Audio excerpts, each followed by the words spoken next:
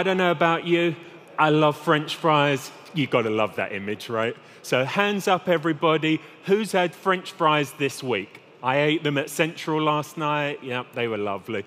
Right, so we got a healthy audience here today. So today I'm going to talk about how Multitech and our partners have been transforming the retail and quick serve restaurant business.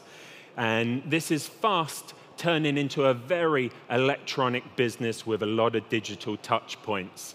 And for those who do it correctly, the customers, us, they gladly eat it up. So I thought I'd start with a few kind of numbers, really, about how big this market is. I mean, we all know it's big, right? I mean, it's huge. But 50 billion burgers a year. How many burgers do you think we could cram into this building?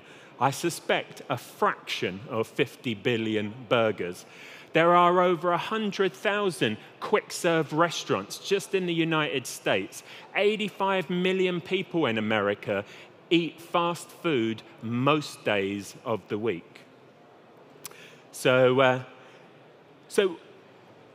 you know, heckle me here. What do you reckon is the biggest market for fast food in the world? What continent you think is the biggest market for fast food? Give Yan a gold star. Asia. Asia is the biggest market for fast food in the world. And partly that's because of urbanization, people moving out of rural environments into the city, getting employment, and being away from home during meal times. So if Asia is the biggest market for fast food, what do you think is the fastest growing region of the world for fast food? Africa, yeah, good answer. It's here, Europe. Europe is the fastest growing market for quick serve restaurants. One of the key reasons is women moving into employment, the workforce, again, being away from home during meal times. Now, although this market is well over 700 billion, it's growing at about 4% CAGR. It's going to hit $1 billion by the end of the decade. But of course, most all of us buy food from retailers, right? We live in urban environments, we buy it from supermarkets. Walmart is the world's biggest supermarket retailer, $660 billion. As you can see, 300,000 outlets here in Europe alone, over $11 trillion, growing at 3% per year. To take a quote from Star Wars, that's more money than I can possibly imagine, and I can imagine quite a bit. So let's have a little look at what are the stakeholders here in this business. So there's three main stakeholders. There's the corporate companies, companies like McDonald's, Burger King, Kentucky Fried Chicken, you know, whatever your favorite is, and these guys are focused on brand value. This is how they're going to grow their market share. And it's about consistency, right? I mean, you buy a burger in one location, perhaps in another region in the world. You just want it to be consistent every time. And this has been how they've grown this business. Of course, some organizations have a very corporate-owned approach to the business, like supermarket chains often. But many companies, and McDonald's is a great example of this, they have a franchisee model. And so you have business owners. And those business owners, they don't just own one McDonald's, they typically own 25, 30, maybe even 100. This is very similar to consumer real estate. They own a portfolio, and for them, it's super important to be able to reduce their operational costs, significantly reduce their risks, and a lot of that is through digital compliance.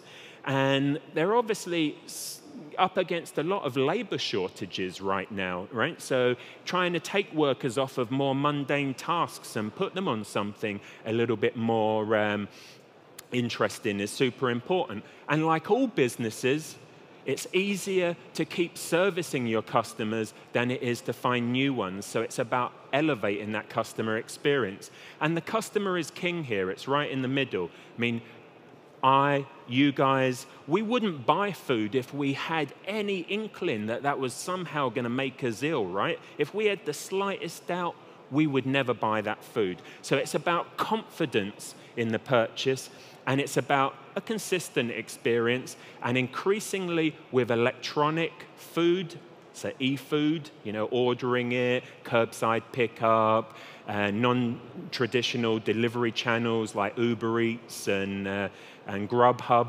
It's about having a personal experience with a phone app, with offers, and that is rippling all the way into the back office. So here's a quick overview of some of the challenges that Multitech and our partners had to navigate through in order to be successful in this market. So who are we selling to? Are we selling to corporate companies, or are we selling to the franchisee? Corporate, this moves super quick. I mean, once there's a use case, like maybe compliance, this will go through a big national retailer or fast food chain in months. Thousands of stores done very quickly. But again, many of these businesses are owned by franchisees, and this is very different. This is about making sure that we're taking as much operational cost out of the business, making sure that that portfolio continues to grow, and that they can identify how a good outlet here is performing better, and why is that, to perhaps another one of their outlets in another location. And of course, that sale has to happen many times with every franchisee.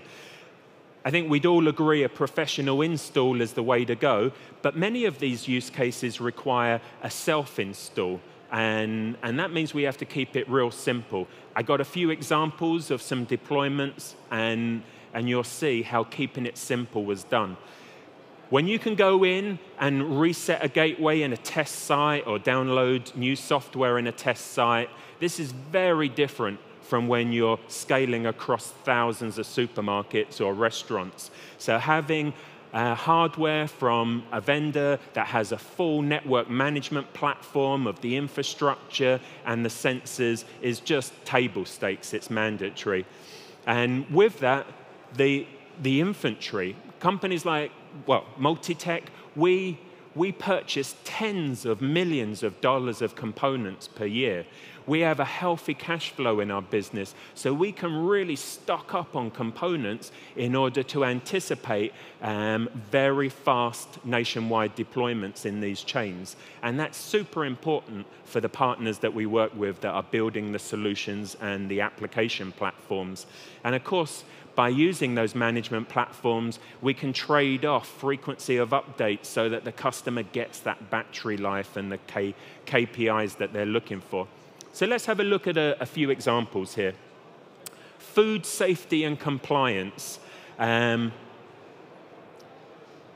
Anybody working in LoRaWAN knows that temperature monitoring is golden in every different market segment. And it's no different here. Same with freezers and refrigerators.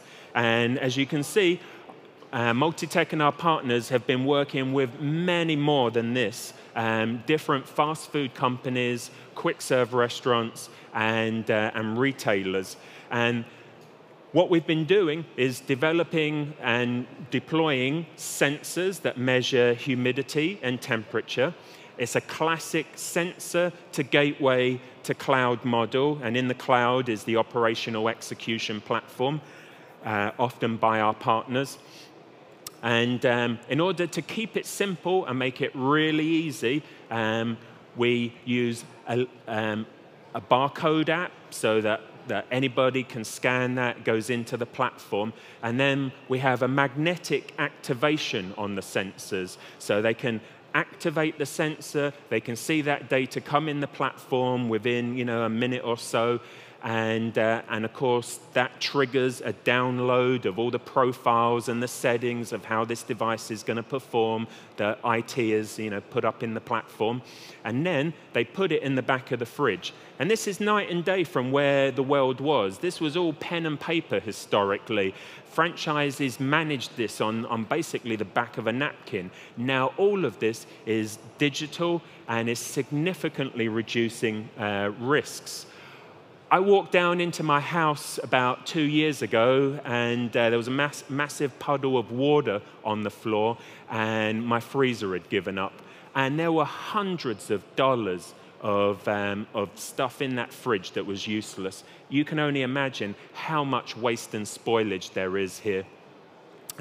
So having an easy-to-deploy system that is fully digital is really changing the landscape here.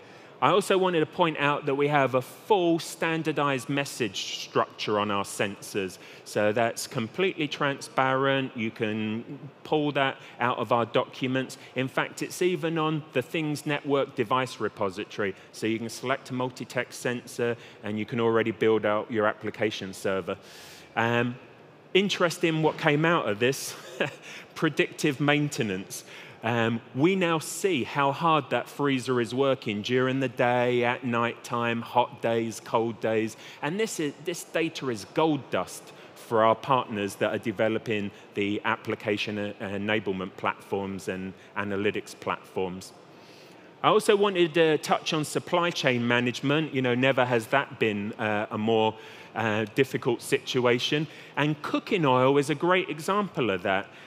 Did you know that many of these brands have cooking oil that is exactly designed to their secret recipe? McDonald's, for example, one of the reasons why McDonald's has the best French fries in the business is not only the ingredients, the length of time, the temperature of the oil, but it's their custom formula. So if you're owning a quick serve McDonald's restaurant, you can't just go down to your local Costco and go buy oil. If you run out of oil, it's like electricity's gone off in this business, right? You're out of business. So you can't just go down the road.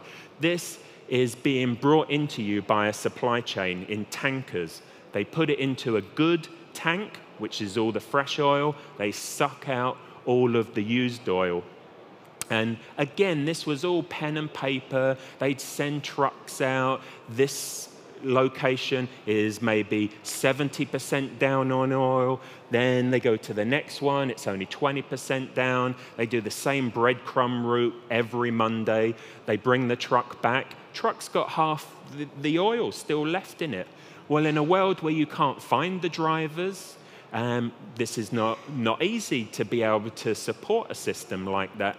LoRaWAN has completely transformed this for these types of industries, because now you can be very prescriptive about where you send the trucks.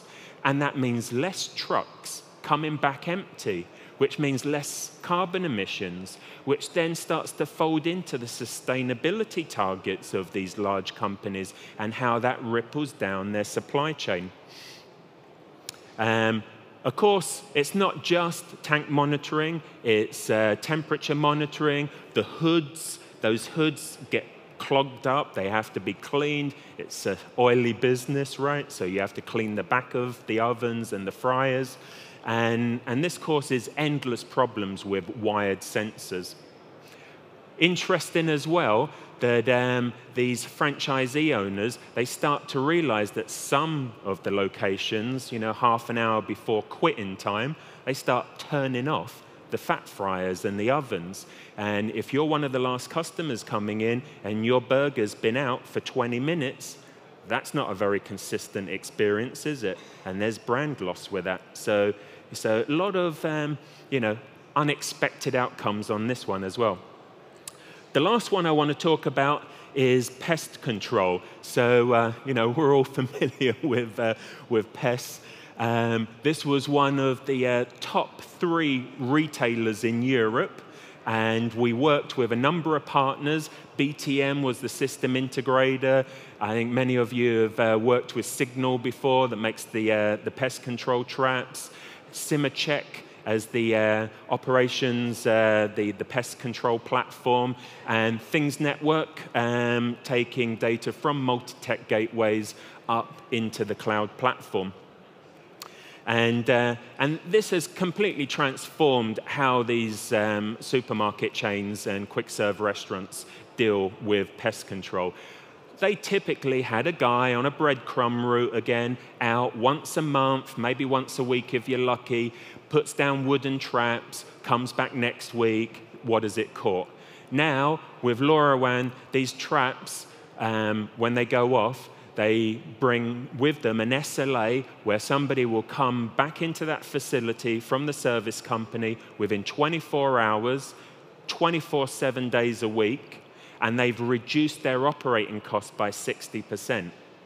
What we learned in this process is that these guys don't get paid for killing pests. They get paid to stop any pests from ever going in there. But having these kind of traps and having that 24-hour response times enables them to nip it in the bud quickly, to be able to have regulatory approval in many countries, to then start putting traps and chemical around the outside of the buildings to create a super hostile environment so that these pests never come back in again. And you know, dealing with the false and the real catch, yeah, that's been a tricky art that we've managed to really resolve and make work for everyone. So I'm going to end with this slide where I think you can see that Multitech and our partners have taken the retail and quick service restaurant industry out of first gear here and well into second. But where is it going? So many of you know Multitech as that company that provides gateways and maybe sensors for LoRa. But we actually do a lot of integrated designs for many, many large companies, the types of companies that are providing prep tables into kitchens where they measure all the portion size and they've got scales and everything's connected and digitally recorded for consistency, ovens, fat fryers, fridges, and so on, right? So we provide that OEM connectivity into many, many companies, you know, large companies that supply this segment of the business. We also do complete turnkey designs for companies like hand sanitizers, for example. We built 6 million hand sanitizers last year with all of the sensors, the solenoid, the communications, everything but the chemical that lands in your hand. And so Multitech is working really hard with these OEMs to bring all of this born digital equipment into these markets.